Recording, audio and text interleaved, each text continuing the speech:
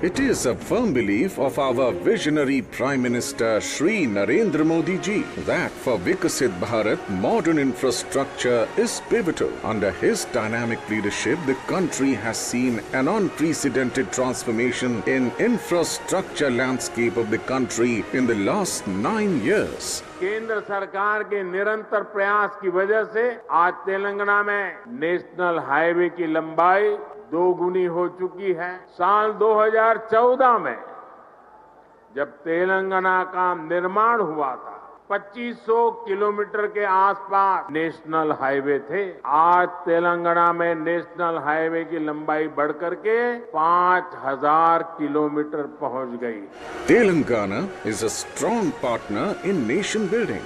Road infrastructure projects worth over rupees 34,000 crore have been completed or are in advanced stages of completion in Telangana. Today's Honorable Prime Minister Shri Narendra Modi is laying the foundation stone for two national highway projects worth rupees 5,600 crore. Four-laning of Karimnagar Warangal section of NH 563 will ensure improved connectivity with Hyderabad Warangal Industrial Corridor, Kakatiya Mega Textile Park and SEZ at Warangal. Construction of four-lane access controlled greenfield highway from Mancherial to Warangal on NH 163G will improve connectivity to 21 economic nodes under PM Gati Shakti National Master Plan, thus benefiting several regions in Telangana. These projects will give a new energy to socio-economic development of Telangana and would be a significant step towards realizing Honorable Prime Minister's vision of Atma Nirbhar Bharat. Planning, time-bound execution and consolidated effort has been the hallmark of our Prime Minister Shri Narendra Modi ji's Gati Shakti Master Plan, which has resulted in unprecedented infrastructure development and changed the economic landscape of the country. Railway budget में लगभग 17 गुना की वृद्धि की गई है। तेलंगाना में बीते 9 वर्षों में इससे नई रेल लाइन बिछाने का काम हो, रेल लाइनों की डबलिंग का काम हो या फिर इलेक्ट्रिफिकेशन का काम हो, रिकॉर्ड तेजी से हुआ है। Today, our Honorable Prime Minister is laying the foundation stone for new railway manufacturing unit at Kazipet, costing over rupees 520 crore. Central government, under the leadership of our Honorable Prime Minister, has taken a decision to upgrade the POH wagon workshop to manufacturing unit at Kazipet. The new manufacturing unit will have state-of-the-art facilities to manufacture over 2,400 wagons. This unit will be spread over 160 acres and have facilities like shell assembly shop, body shop, wheel shop, bogie shop, CBC shop, sheet metal shop, paint shop, shower test and store ward among others. The unit has been designed to ensure faster turnover of the wagons in the shortest possible time. The wagons manufactured in the state will now spur the growth momentum of Indian economy. Unit at Kazipet will spur an ecosystem of new industrial development by promoting ancillary industries, which in turn will generate employment and give boost to the socio-economic development of Telangana.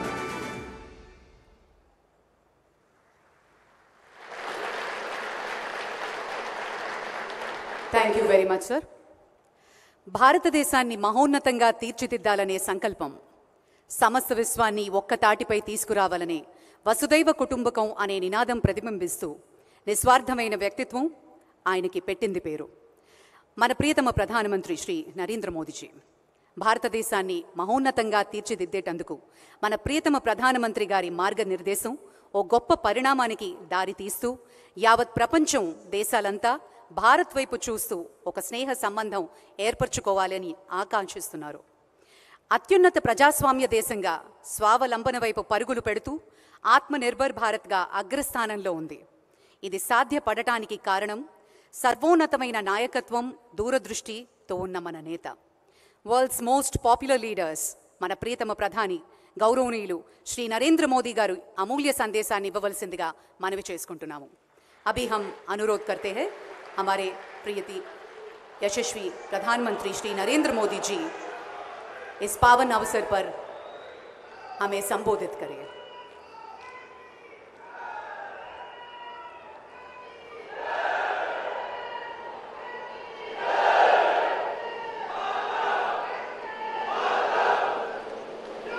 Telangana ప్రజలందరికీ నా అభినందనలు. तेलंगाना की governor Tamilisai Soundararajan जी, केंद्रीय मंत्रिमंडल के मेरे सहयोगी नितिन गडकरी जी, जी किशन रेड्डी जी, भाई संजय जी, अन्य महानुभाव और तेलंगाना के मेरे भाइयों और बहनों, हाल ही में तेलंगाना ने अपनी स्थापना के 9 वर्ष पूरे किए हैं. तेलंगाना राज्य भले ही नया हो, लेकिन भारत के इतिहास में तेलंगाना का कंट्रीब्यूशन, यहाँ के लोगों का योगदान हमेशा बहुत बड़ा रहा है. तेलुगु लोगों के सामर्थ्य ने हमेशा भारत के सामर्थ्य को बढ़ाया है. इसलिए आज जब भारत दुनिया की 5वीं सबसे बड़ी इकोनॉमिक पावर बना है, तो उसमें भी तेलंगाना के लोगों की बड़ी भूमिका है. और ऐसे में आज जब पूरी दुनिया भारत में इन्वेस्टमेंट के लिए आगे आ रही है, विकसित भारत को लेकर इतना उत्साह है, तब तेलंगाना के सामने अवसर ही अवसर है. साथियों, आज का नया भारत युवा भारत है, बहुत सारी एनर्जी से भरा हुआ भारत है. 21वीं सदी के इस तीसरे दशक में हमारे पास एक गोल्डन पीरियड आया है. हमें इस गोल्डन पीरियड के हर सेकंड का पूरा इस्तेमाल करना है. देश का कोई भी कोना तेज विकास की किसी भी संभावना में पीछे नहीं रहना चाहिए. इन्हीं संभावनाओं को बल देने के लिए बीते 9 वर्षों में भारत सरकार ने तेलंगाना के विकास पर, यहाँ की कनेक्टिविटी पर विशेष ध्यान दिया है. इसी कड़ी में आज तेलंगाना की कनेक्टिविटी और मैन्युफैक्चरिंग से जुड़े 6,000 करोड़ रुपए के प्रोजेक्ट्स का शिलान्यास किया गया है. इन सभी प्रोजेक्ट्स के लिए मैं तेलंगाना की जनता को बहुत बहुत बधाई देता हूं. साथियों, नए लक्ष्य हो तो नए रास्ते भी बनाने पड़ते हैं. भारत का तेज विकास पुराने इंफ्रास्ट्रक्चर के बल पर संभव नहीं था. आने जाने में अगर ज्यादा टाइम वेस्ट होगा, लॉजिस्टिक्स अगर महंगा होगा, तो बिजनेस को भी नुकसान होता है और लोगों को भी परेशानी होती है. इसलिए ही हमारी सरकार पहले से कहीं अधिक स्पीड और स्केल पर काम कर रही है. आज हर प्रकार के इंफ्रास्ट्रक्चर के लिए पहले से कई गुना तेजी से काम हो रहा है. आज पूरे देश में highway, expressway, economic corridor, industrial corridor एक जाल बिछा रहा है. 2 लेन के हाईवे 4 लेन में और 4 लेन के हाईवे 6 लेन में बदले जा रहे हैं. 9 साल पहले जहां तेलंगाना का नेशनल हाईवे नेटवर्क 2,500 किलोमीटर का था, आज ये बढ़कर 5,000 किलोमीटर हो चुका है.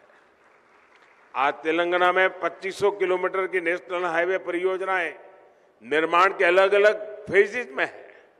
भारतमाला परियोजना के तहत जो दर्जनों कॉरिडोर्स देश में बन रहे हैं, उनमें से अनेक तेलंगाना से होकर के गुजरते हैं. हैदराबाद, इंदौर इकोनॉमिक कॉरिडोर, सूरत Chennai economic corridor, Hyderabad Panaji economic corridor, Hyderabad Visakhapatnam inter corridor, ऐसे कितने ही उदाहरण हमारे सामने हैं। एक प्रकार से तेलंगाना आस पड़ोस के इकोनॉमिक सेंटर्स को जोड़ रहा है, आर्थिक गतिविधियों का हब बन रहा है। साथियों, आज नागपुर विजयवाड़ा कॉरिडोर के मंचेरियल से वारंगल सेक्शन का भी शिलान्यास हुआ है। ये तेलंगाना को महाराष्ट्र और आंध्र प्रदेश से आधुनिक कनेक्टिविटी देता है। इससे मंचेरियल और वारंगल के बीच की दूरी बहुत कम हो जाएगी और ट्रैफिक जाम की समस्या भी कमी आएगी। ये विशेष रूप से उन एरिया से गुजरता है जहां विकास का अभाव था, जहां हमारे ट्राइबल कम्युनिटी के बहन भाई बड़ी संख्या में रहते हैं। ये कॉरिडोर मल्टी मॉडल कनेक्टिविटी के विजन को भी मजबूती देगा। करीमनगर वारंगल सेक्शन के 4 लेन में बदलने से Hyderabad Warangal industrial corridor, Kakatiya mega textile park और वारंगल एसईजेड की कनेक्टिविटी भी सशक्त होगी। साथियों, भारत सरकार आज तेलंगाना में जो कनेक्टिविटी बढ़ा रही है, उसका लाभ तेलंगाना की इंडस्ट्री को हो रहा है, यहाँ के टूरिज्म को हो रहा है। तेलंगाना में जो अनेक हेरिटेज सेंटर्स है, आस्था के स्थान है, वहाँ आना जाना अब और अधिक सुविधाजनक हो रहा है। यहाँ जो एग्रीकल्चर से जुड़े उद्योग हैं, करीमनगर की ग्रेनाइट इंडस्ट्री है, उसे भी भारत सरकार के इन प्रयासों से मदद मिल रही है। यानी किसान हो या फिर श्रमिक, स्टूडेंट हो या प्रोफेशनल, सभी को इसका लाभ हो रहा है। इससे युवाओं को उनके घर के पास ही रोजगार के, स्वरोजगार के नए अवसर भी मिल रहे हैं। साथियों, युवाओं के लिए रोजगार का एक और बड़ा माध्यम देश में मैन्युफैक्चरिंग सेक्टर बन रहा है। मेक इन इंडिया अभियान बन रहा है। हमने देश में मैन्युफैक्चरिंग को प्रोत्साहित करने के लिए पीएलआई योजना शुरू की है। यानी जो ज्यादा मैन्युफैक्चरिंग कर रहा है, उसे भारत सरकार से विशेष मदद मिल रही है। इसके तहत 50 से ज्यादा बड़े प्रोजेक्ट्स यहां तेलंगाना में लगे हैं। आप जानते हैं कि भारत ने इस वर्ष डिफेंस एक्सपोर्ट में नया रिकॉर्ड बनाया है। भारत का डिफेंस एक्सपोर्ट 9 वर्ष पहले 1000 करोड़ से भी कम था। आज ये 16,000 करोड़ रुपए पार कर चुका है।